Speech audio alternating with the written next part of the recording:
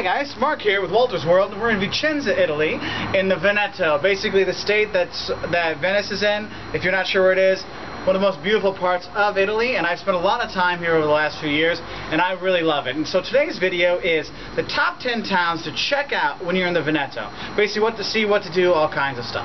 Now the first place you want to check out when you go there is obviously Venice, the capital. Guys, Venice is beautiful with all the canals, the Grand Canal going through in the middle, walking over the Rialto. Even with all the tourists there, it is beautiful. We have top 10 videos of Venice, thanks to doing Venice, all kinds of stuff there. If you watch our Learn Italian videos, there's a lot of them filled in Venice. And guys, just going around, go to St. Mark's Square or Piazza San Marco with San Marco Basilica.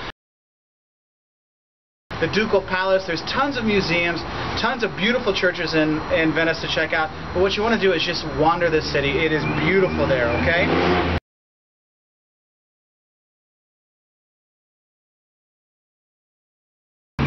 Now, our top 10 list, it's not necessarily in order 1, 2, 3, but there's just 10 cities you should check out in the Veneto. So I don't want you to think it's like rated in order, it's just kind of like, you know, things to check out. But probably Venice would be the #1 to check out. Anyway, the second town you want to check out is Verona.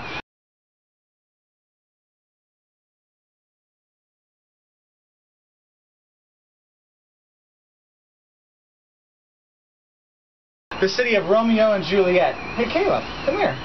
Now, Verona is a really great town because there's, I mean, you have the Piazza Erbe, which is this, you know, square with the markets and everything, and some nice fountains in it. Right next to it is Piazza dei Signori. Hey buddy. The Piazza dei Signori, which has a statue of Dante in it, which has these amazing palaces around it, which is right by there. You have the old castle, Castello Vecchio, you can go into, which has some museums, a great bridge, old bridge to walk over to get your, you know, family picture stuff. And the specialty food to eat in Verona is, say it real loud, horse food or horse meat. Did you like horse meat? Was it good? Yeah, see, he actually ate it. And if this 4-year-old can eat horse meat, so can you. It is really good when you go there. And if you're going to eat horse meat in your life, do it in Verona. That is the place to check it out. Thanks, buddy. And there you go, guys. It's polenta with kind of a horse stew, cavallo. Okay? I haven't tried it yet, but I have here a nice little spritz with it, and we'll see how it goes. So I have a little bite for you.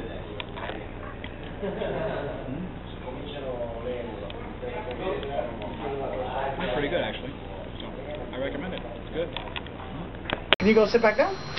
He wanted to make sure that I told you the horse meat was good. He was helping me with that. Now, the third town you want to check out is here in Vicenza. This is my personally favorite town because I have a lot of friends here. I've got many soccer games or calcio games here. But also, if you're an architecture buff, Palladio, Palladio, this is his town. The city is full of his palaces, buildings, villas, all kinds of stuff. You see that architectural influence. You can tell that one of the greatest architects in history is from here because that is throughout the city. You'll see it. The Villa Rotonda right outside of town is the most famous villa. Inside town you have the Teatro Olimpico. It's basically it's a 800-year-old theater that in the 1500s Palladio redid inside to give it the old Roman feel. It's basically the original 3D. Beautiful stuff. I'll put some pictures on here so you can check it out. Vicenza is also really, what I like to eat here is bigli con arna, which is big fat spaghetti pasta with a duck sauce. It's a good dish from here to check out. And there's a couple other little museums to check out here, some churches. I mean, basically though, the big thing is all the Palladio influence, Palladium influence that's throughout the town. The Basilica, the Piazza dei Signori. You'll hear Piazza dei Signori a lot of times because that's usually the main square in Venetian towns. Okay, now the fourth town to check out is Padova. This is a university town. The Duomo's nice and all these things, but the two places you really want to check out when you go to Padova is one, the Basilica, the St. Anthony of Padova. If you ever go to the church today, oh, it's St. Anthony of Padova. This is his basilica. They have his old clothes, all kinds of stuff. Because the cathedral isn't the cool church. It's the Basilica of St. Anthony. It is an amazing church. You go there and you're just like, wow. It is unbelievable. Even for Italy, it's an unbelievable looking basilica inside and out. So definitely check that out. The other place you definitely want to check out when you go there is the Scrovini Chapel. I can never say Scrovini right, so Scrovini Chapel. Basically, it's a time ticket thing, so you buy and you have to come back later in the day. All these frescoes inside of the chapel are amazing. Definitely worth checking out. When you're coming from the train station, it's probably one of the first tourist things you'll come into. Definitely worth checking out. The city has a beautiful central park to check out. Some other nice churches, and it's a university town, so there's, you know, people all around, young feel to it, lively town. The market is nice to check out by the Palazzo de Regione. That's really cool, the market right there. It's just a nice town to walk around, makes a nice day trip. Okay, the next town to check out is Treviso, another university town. It's got some wall city, nice little square inside, just kind of nice little chill out town.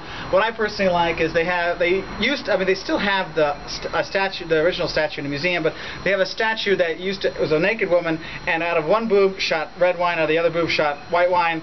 So I think any town that has that, pretty cool. Okay, now it just shoots out water, but still, it's still pretty cool that they had that. Okay, the sixth place to check out is Bassano del Grappa.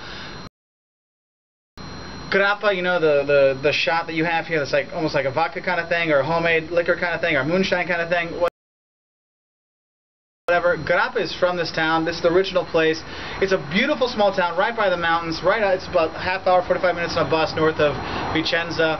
Beautiful background, beautiful little village just to walk around. There's a bridge there done by Palladio. The city itself's got a few little nice museums, makes a nice base to go hiking and around, really nice place to check out. I definitely recommend going there. And also you got to have the grappa when you're there, and you have a mezzo when you're on the bridge, because they actually sell the shots on the bridge, the historic bridge, so it's kind of funny. Okay, next place to check out, number 7, is Cittadella. Cittadella is on the slow train line between Venice and Vicenza, and basically it's a walled city, and you can literally walk the entire wall all the way around. It is kind of cool to do that because you're like walking around, you see the whole city. There's a couple of little nice things to see inside, but it's kind of like one of those nice little easy day trips. Take kids so they see, wow, the walls, you can walk around it, things like that. So it is pretty cool. I really like going there. Number 8, if you're going a little bit farther north, most people associate the Dolomites with like going to Trento and Bassano and those things, but you can actually get to them from the Veneto too. Beautiful mountains to go hiking. To go up to Belluno, that's going to be a nice little gateway into the Dolomites to do your hiking or your skiing, things like that. Another one of those towns up by there is Asiago. That's number 9. Now Asiago is famous for its cheese, the Asiago cheese. If you have a chance, if you haven't had one, you definitely should have it. When you go there, there's tons of cheese shops, so don't worry. It's like a shopping street of just cheese shops. But there they have an amazing World War I monument, because there's a lot of battles fought right there. A lot of people lost their lives there during the war. It's a great monument to the First World War, and also it makes a good base for going hiking in the mountains and skiing and things like that. And the 10th place to go in the Veneto is Marostica.